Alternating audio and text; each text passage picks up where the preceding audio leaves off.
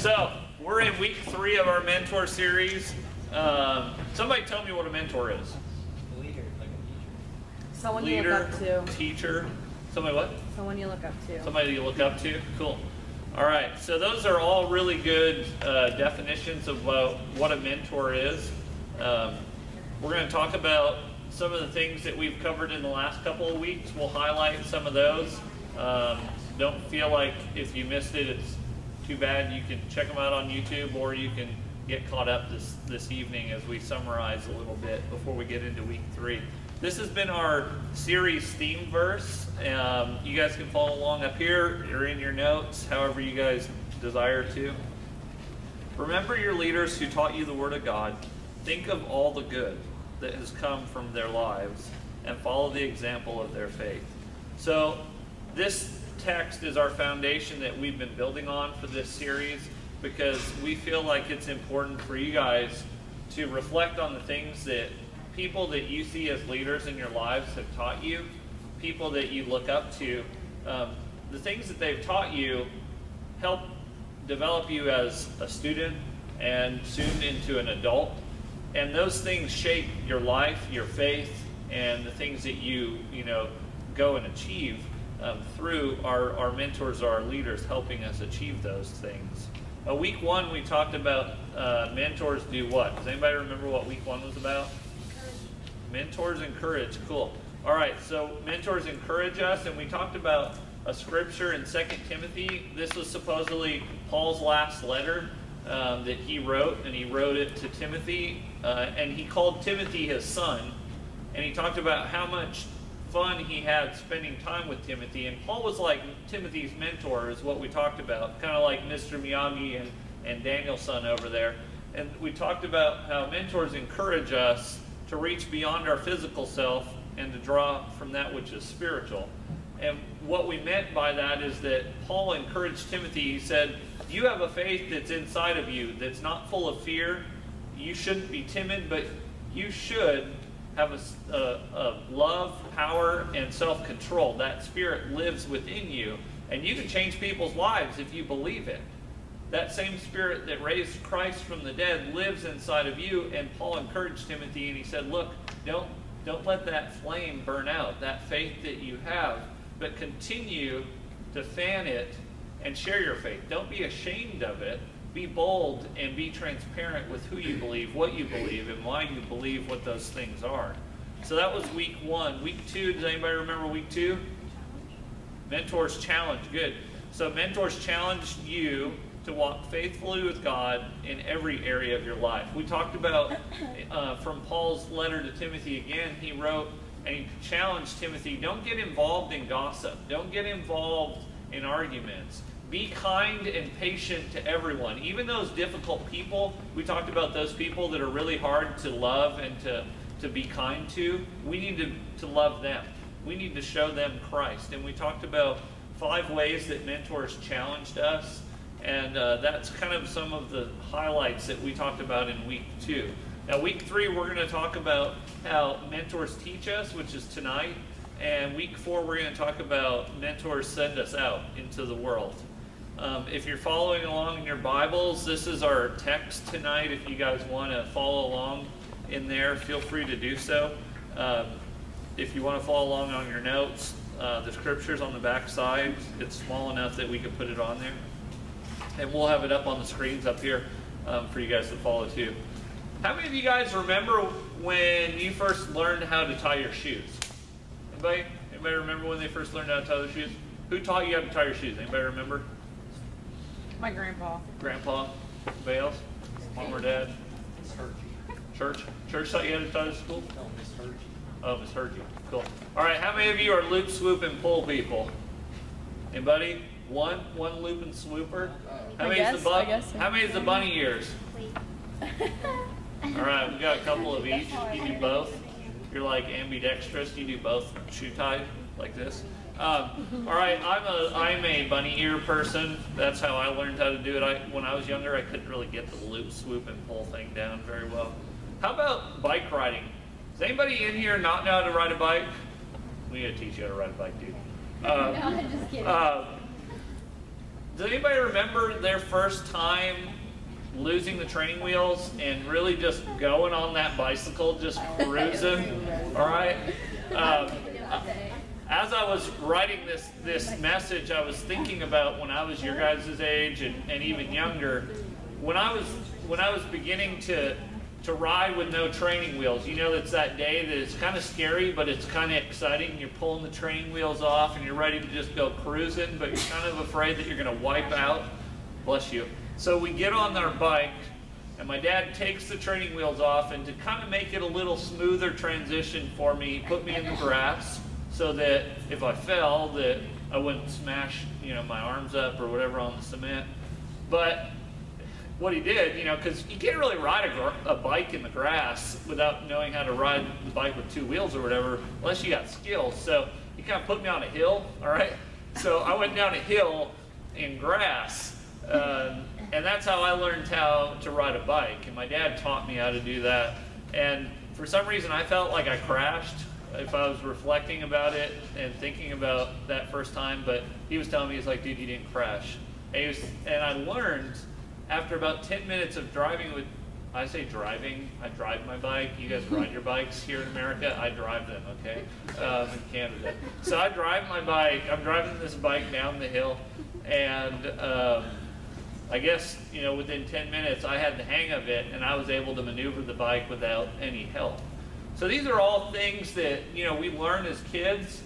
And there's other things in our lives, like we learn how to do our hair if we're a girl, or how to do our makeup, or we learn how to kick a football, or we learn how to swing a baseball bat. We learn these things throughout our years, and there's people who teach us them. Well, those are amazing things that they contribute to our lives, but we want also to teach you guys spiritually. We want to be able to leave you with applications and understanding of God's Word, so that when you leave here, you can reflect 10 years from now, hey, I remember when I was sitting in youth and blah, blah, blah was said, and that's how I'm to live my life by, based on this scripture and these applications. And so that's what our hope is that we can get from tonight, is that mentors teach us. So if you guys want to follow along in your scripture, feel free to do so. Verse 38. As Jesus and his disciples were on their way, he came to a village where a woman named Martha opened her home to him. She had a sister called Mary who sat at the Lord's feet listening to what he had to say. So, little background information. Jesus is out, you know, with his disciples, telling people about the kingdom of God and doing all these things, traveling to these villages, healing these people.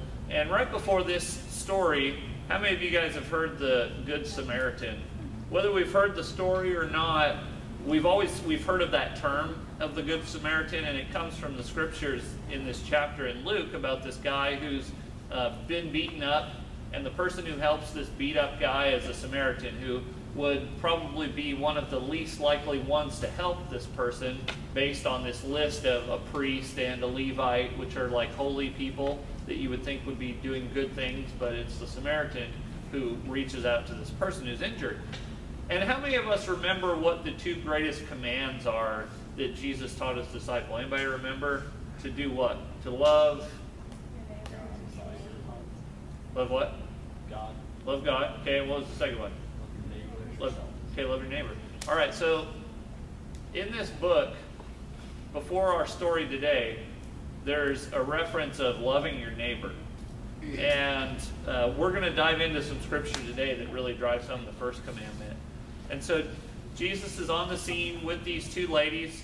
We've probably read about the story about Mary, Martha, and Lazarus. You guys heard about Lazarus being raised from the dead. Mary and Martha are Lazarus' sisters. And so Jesus goes into this village. Martha opens her home up to him, and they start hanging out. Now, it wasn't just Jesus. It was the disciples. It was everybody who was with Jesus in this caravan, or in this group of individuals that were traveling. And so they enter into this house. They're staying with Martha and Mary. And what we find out right away is that Mary doesn't want anything to do with chores or preparing or getting ready for meals or whatever. But what we find out is that Mary wants to spend time with Jesus. She wants to hear about Jesus' teachings. She wants to be in the presence of the Son of God. And so we learn a little bit more here about this story in verse 40. But Martha was distracted by all the preparations that had to be made. So Martha's getting ready. She's probably got, the pot roast in the oven. She's getting the potatoes cut. She may be washing the disciples' underwear that have came in from out of town. Okay, she's doing all of these chores for these neighbors, these people who've come into her house as guests, to prepare for a meal and to prepare to send them on, preparing their bedrooms so that they have places to sleep and things like that. And Martha's upset. Martha, you can hear how upset she is in verse 40 when she says, "Lord, don't you care about my sister, that my sister has left me to do the work by myself? Tell her to come and help me." So Martha's upset.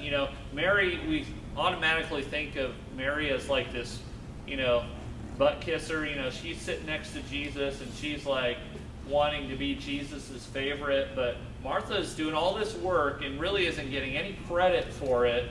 And, she's kind of the one slaving away, making things so that Jesus and his disciples can eat and whatever else. And it's interesting to hear Jesus' response here in verse 41. "Martha, Martha," the Lord answered, "you are worried and upset about many things, but few things are needed, or indeed only one. Mary has chosen what is better, and it will not be taken away from her." So Jesus says to her, "Look, Martha, you're wasting your time. The things that are going on right now with me talking to Mary, this is going to last forever. The things that I teach her, the things that I share with her are never going to leave her. The fact that you're cleaning the house and sweeping and making dinner and doing all this, it's going to be gone tomorrow. These distractions, these worldly things that have got your attention away from me are pulling at you." And so he's saying, "Look, you got it all wrong, girl. This girl over here, Mary, she knows what's best for her." And how does this apply to us today? How many of you look at this and kind of like overwhelmed looking at this picture? Because I probably could have put more on here. But some of these pictures up here represent things maybe that are involved in your lives, like God. The sock monkeys, that's supposed to be a family, okay? I thought that was kind of fun. Band, drama, social media. We've got like every single social media app on our phone. So if once we're done with Instagram, we close it and we get our Facebook up, and then we look at Facebook, and then we look at Twitter, and then we look at Tumblr, and then we're like looking and we're Skyping people now. And so we've got all those things occupying us there. We've got school, we've got church, we've got video games, and then down here these four colorful people, those represent our friends. And then we've got the cell phone world that like has got us right here, and we're creating random, the fact that we can create farting emoji texts means that we've probably spent too much time with emojis, all right? But it's hilarious, okay? Don't get me wrong, I love it. And then we've got sports and stuff. So some of us may feel like this guy in the center of this world of things that are coming at him, that are bombarding him, that are pulling him away, that are taking his attention, that are distracting him. Because the sad thing about this is even if you only have about 2 or 3 of these things up here, the hard thing about it is that each one of these things probably have subcategories that, if you're in sports, you probably have to practice, and you probably have to do tournaments, and you probably have to work out and keep yourself in good shape. If you're hanging out with your friends, you don't just do that. Your friends take a lot of your life and take a lot of your time away from you. If you're in school, now listen, okay, I'm not saying you eliminate school from your equation to spend time with God, okay? That's not what I'm saying. We're going to get to analyzing and figuring out how this is supposed to line up. But we spend hours upon hours doing some of these activities, and our time with God may be this or maybe nothing at all. And don't think that this is just you guys, it's me as well.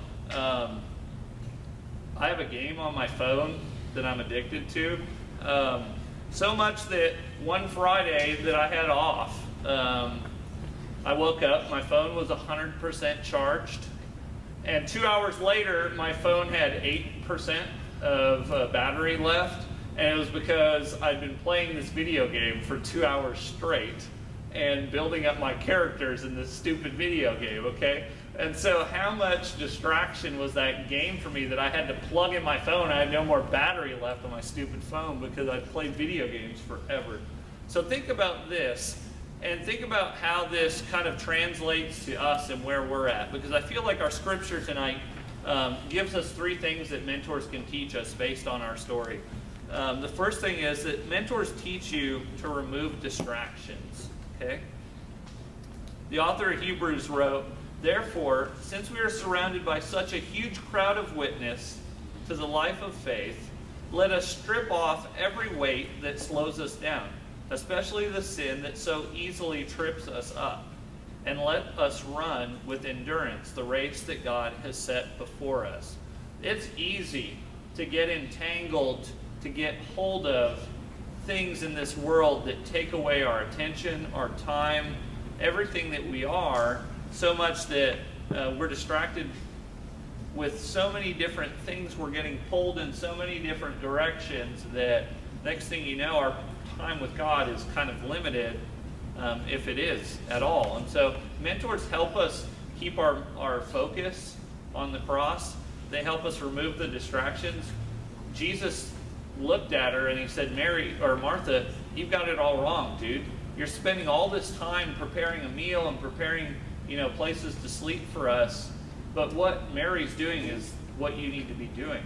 He said, "This isn't worth anything for tomorrow." The second thing that mentors teach us is that mentors teach us not to worry.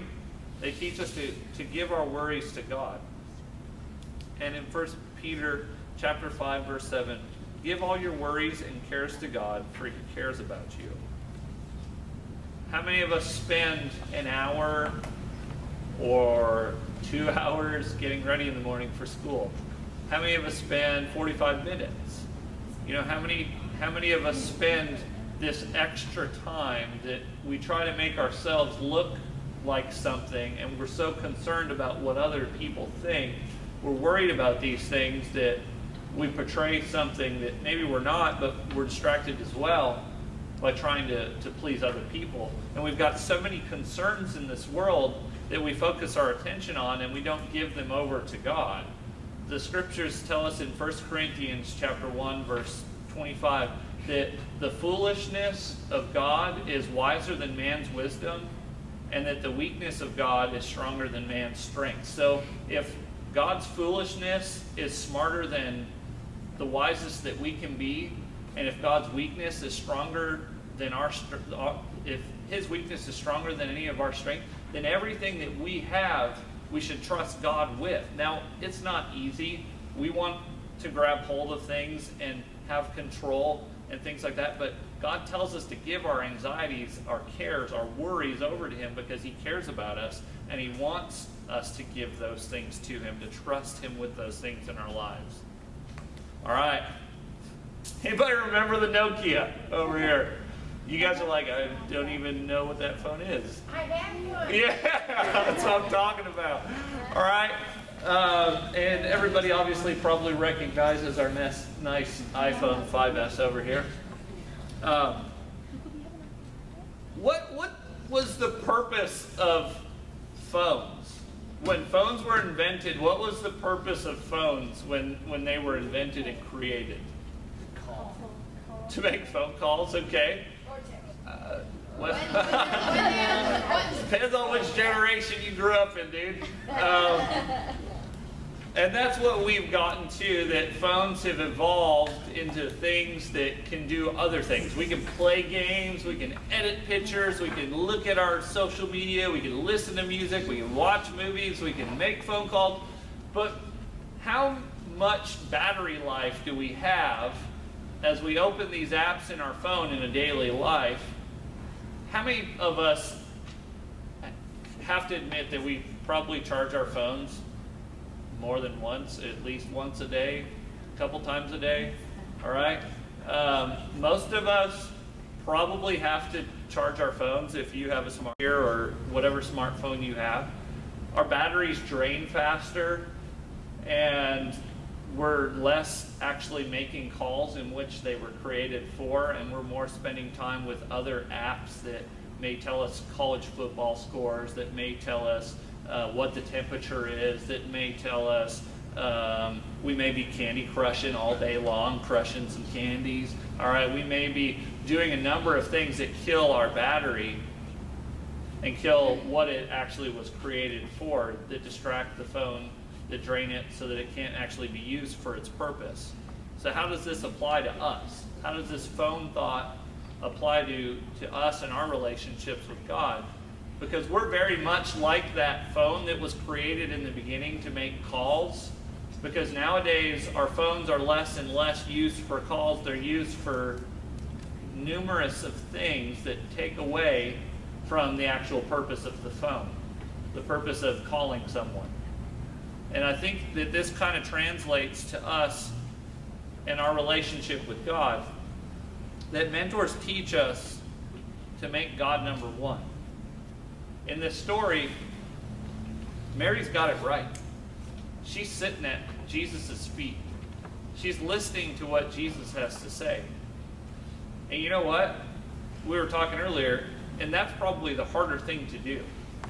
It's easy to stay busy in our lives. It's easy to stay involved in sports, in drama, in music, in band, in you name the list. You guys are involved in it. I know you are, because that's what you do when you're teenagers. You get involved in stuff and you stay active. The hard thing about it is where's God fall in this category? Are we in the center of all of this mess of things in our lives that we have to figure out where are we going to give our time to? Because Jesus said that the greatest command is to love the Lord your God with all your heart, all your soul, and all your mind. This is the first and greatest command. That doesn't mean that you can't do other things. That's not what this teaching's about tonight. This teaching is about evaluating our priorities. Evaluating what's most important, what should be most important, and what should be least important, or maybe should be below whatever's most important. And I believe that this is what our lives should look like. That God should be above everything else that is in our lives. Our friends, our family, our sports, our drama, our music, our games, our stupid cell phones that take all our battery life, so our phone's dead at 8% because I played video games for 2 hours straight. Even church. You can over-church yourself and not spend time with God. And you guys are like, how does that make sense? Well, let me give you an example from myself. It's easy for me to spend time writing sermons, programming, preparing for events, setting up decorations. It's easy for me to consume my life with the ministry activities and not the time with God, so that God falls down the ladder. And well, I'll spend time with God as soon as I get done setting things up. I'll spend time with God as soon as I get done teaching this message. Or I'll spend time with God as soon as this event's over or this program's finished.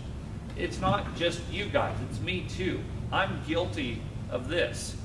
And I need more of God so that everything else can be in balance, in line in our faith.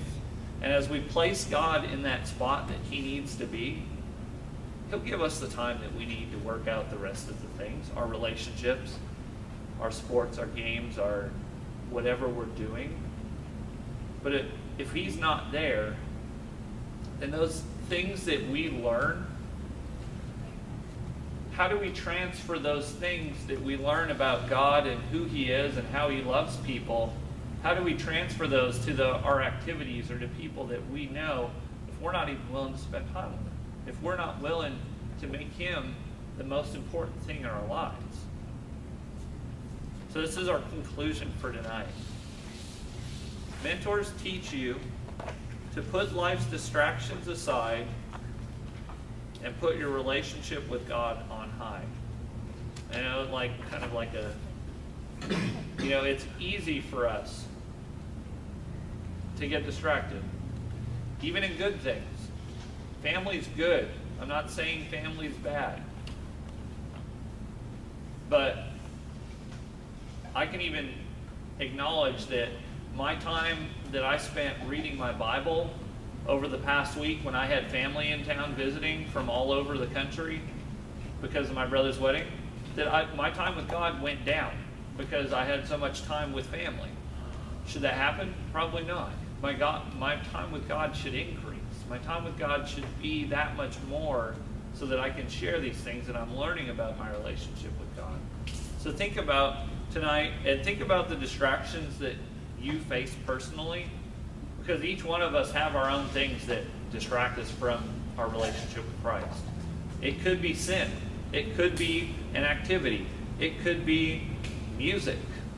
Some of us have our headphones in so much that we can't even listen to what God's trying to speak to us because we get too busy jamming out to our beats, all right? If you ain't got beats, then you got generic beats, all right? And if you ain't got generic beats, then you got the Apple earplugs, all right? So, think about those things that distract you from your relationship with God and evaluate how can God be above those things? How can God be in charge of it all and you devote the rest of your time to those other things in your lives? So we're going to pray and then we're going to break off into small groups. Let's pray. Jesus, thank you for today. Forgive us for the times that we place things above you. Lord, help us to evaluate our priorities. Help us to evaluate the things that we're involved in. And help us to put you first, regardless of what our lives look like. We know that we're busy, Lord, but we pray that we would make time for you and you first and let the rest fall into place, God. Lord, help us to learn from people that are living their lives faithfully to you, to teach us to make you first, God. Lord, may you just take the rest of this evening, be with our small groups as they discuss, and be glorified through our students' lives as they leave this place. We love you in your name.